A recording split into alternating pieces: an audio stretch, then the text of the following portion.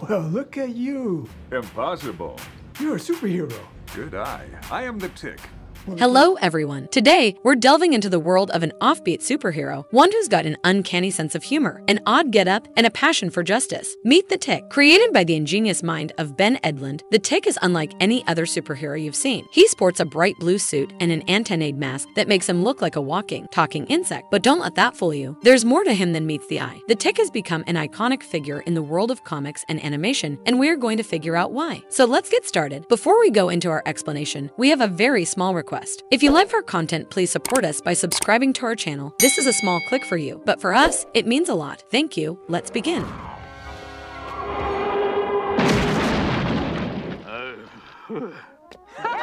Who is the Tick? What does he look like? Tick is the Joker of heroes. What? No, not in a psychopath criminal clown way. He is quite literally a satirical character based on American superheroes. He embraces the cliches of the genre to the extreme, from his unwavering dedication to justice to his ridiculously melodramatic speeches. While he is supposed to be a godlike savior, like most superheroes are, he's also very clueless and doesn't understand complicated stuff. This makes him different from regular superheroes. So, where did he come from? Well, the Tick has gone through different iterations and origins in various media. In the original comic book series, he was portrayed as a blue-skinned superhero with a mysterious past. However, this past was often played for comedic effect, with the Tick himself having little to no memory of his origins. In the animated series that followed in the 1990s, the Tick's origin was explored more as a parody of typical superhero backstories, with a humorous twist. He's portrayed as a somewhat clueless hero who arrives in the city and decides to become a superhero simply because he thinks it's the right thing to do. All in all, no one, not even the Tick himself, knows where he has come from. Moving on, he wears a very tight blue suit that covers him from head to toe. He has a big, round, blue headpiece with antennas on it, like an insect, doing justice to his name and the world simultaneously. He's also drawn with huge muscles and always has a big, goofy smile.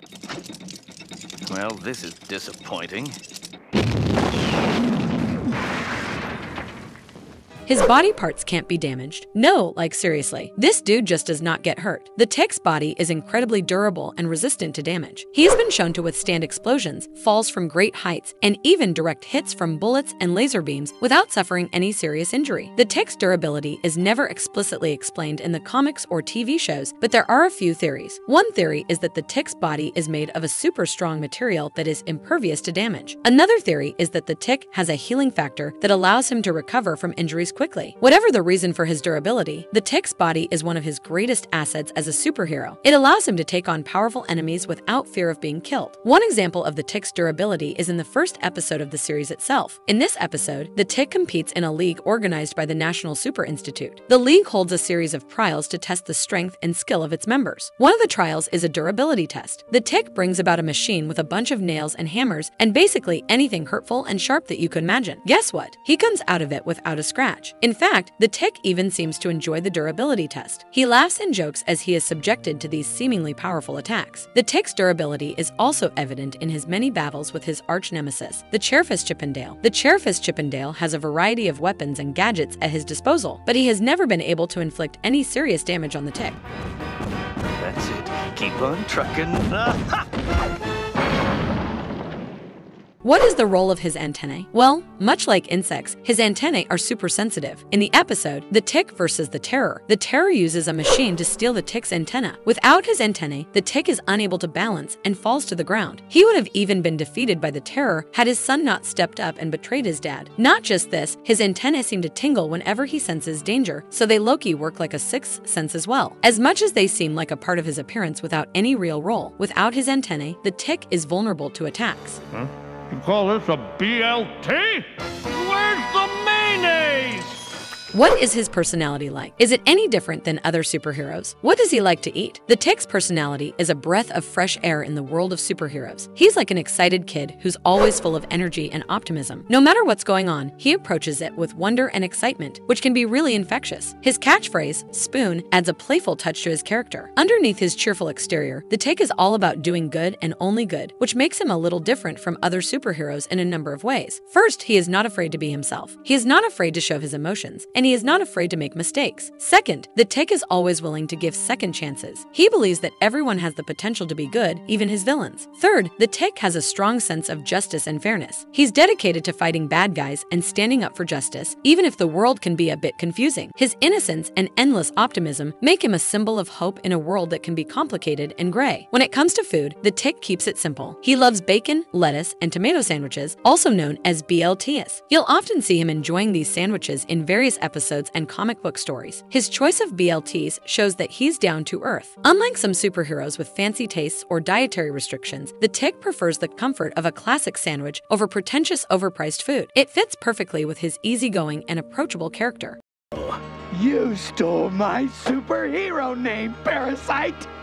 I am the... Does he have a brother with the same name? Do they just share names or DNA? In the episode, The Tick versus the Tick, our blue hero finds himself in a funny situation with a character who has the same name. But just to be clear, the Tick doesn't have a brother. He's dealing with a villain who calls himself the Tick. He's literally just some deluded dude. They don't even share any DNA. It all starts when the Tick and his buddy, Arthur, go to a club. There, they meet a guy named Big Shot who introduces them to his new friends. These friends get all nervous when they hear the Tick's name and mention that Barry won't like this. Little do our heroes know, Barry is racing to the club. As Die Flittermouse tries and fails to flirt with someone, the Tick hears the story of Barry, who happens to be rich and related to the club owner. To mess with everyone, Barry pretends to be a superhero named Tick. People at the club tell him that Barry won't be there, but surprise, surprise, Barry bursts into the club, accusing the Tick of stealing his name. A fight breaks out. Tick tries to pin Barry down, but Barry uses a special shield to fight back. Big Shot steps in to stop the fight and sort out the name issue. While this is happening, Arthur meets the evil Midnight Bomber in the restroom. The bomber escapes and starts planting bombs all over the club. Big Shot suggests that the Tick can keep the name, but Barry isn't having it. Another fight breaks out between Tick and Barry. Arthur tries to warn Tick about the bombs, but the doorman stops him. Tick ends up battling Barry while the bomber keeps planting bombs. Tick is getting beat up pretty bad, but somehow manages to find and get rid of all the bombs. Unfortunately, they land in the Sidekicks lounge and blow it up. One last time,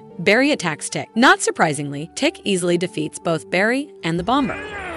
Arthur, fight that wild hare!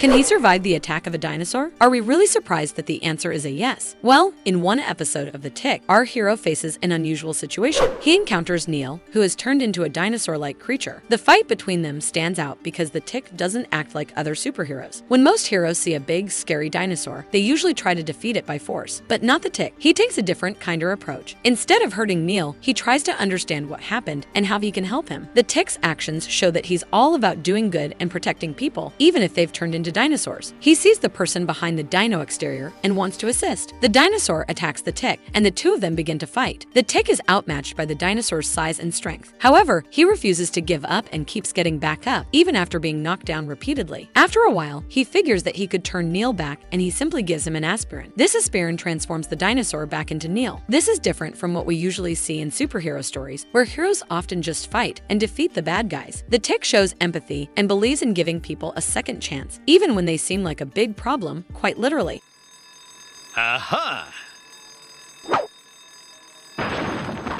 Can the Tick survive the villain's ruthless assaults on his head? Yes, he can. He hates how it feels, which is only fair because imagine if someone kept hitting your head continuously, you would feel a little loopy too. He can take a lot of hits to his head, and it doesn't seem to bother him much. This is a big part of his character, and it often leads to funny situations in the stories. In the comics and TV show, we can see the Tick getting hit on the head with punches, objects, and even explosives. These moments usually result in silly reactions, like his head temporarily changing shape or making funny sounds, but they don't really hurt him. However, even though the Tick doesn't get hurt, he can still feel a bit dizzy or confused after a big hit. There have been some instances where he has suffered consequences from these attacks, such as amnesia, arrogance, and loss of balance. However, he is always able to overcome these challenges and return to his normal heroic self. Examining the Tick's potential weaknesses. To be fair, even his weaknesses are not meant to be taken too seriously. In fact, his weaknesses are part of what makes him such a beloved character. Let's talk about them. Even though he's tough physically, the Tick can be tricked mentally. Bad guys who can mess with his mind have given him trouble. He's super trusting, which means he can fall for mind games and tricks. He is not the smartest. He struggles with complicated stuff and can get easily confused by smart ideas. While it's funny, it also means he might miss important details or not get complex plans. Too much muscle. His first solution to problems is usually to use his muscles, but sometimes you need a clever plan instead of just smashing things. His habit of charging into danger without thinking can cause trouble. His impulsiveness. The Tick often acts without really thinking things through. This can make situations messier or even dangerous because he doesn't stop to plan. His childlike confidence. He believes in himself a lot, which is good, but it can turn into overconfidence. Sometimes he underestimates the bad guys or doesn't see how serious things are. He's innocent and doesn't always get how the world works. This means he can have funny misunderstandings, but it also makes it tough for him in tricky situations. Marvelous verdict. The Tick is a superhero like no other. He's funny, he's kind, and he's always ready to help those in need. But most importantly, he's a symbol of hope. In a world that can be dark and cynical, the Tick is a reminder that it's always possible to find the light. He shows us that we can all be heroes, no matter how flawed we may be. So next time you're feeling down, just think of the Tick. He's a reminder that even the smallest of us can make a difference. Hope you used the video as a one-way ticket to delve into his world. We know it was a bad joke, but the Tick would have really appreciated it, okay? So whether you've been a fan of the Tick for a while or just met him today, remember that being a hero isn't just about being super strong or super smart. It's about doing what's right and finding joy in the adventure, no matter how weird or tough it gets. Thanks for joining us on this journey through the Tick's world of heroics and humor. Stay tuned for more fun explorations of pop culture and awesome characters right here on our channel. Until next time, and be safe. Thanks, everyone. And if you liked our content, don't forget to leave a like and subscribe to us if you haven't already. Have a good one and be safe. Thanks, everyone.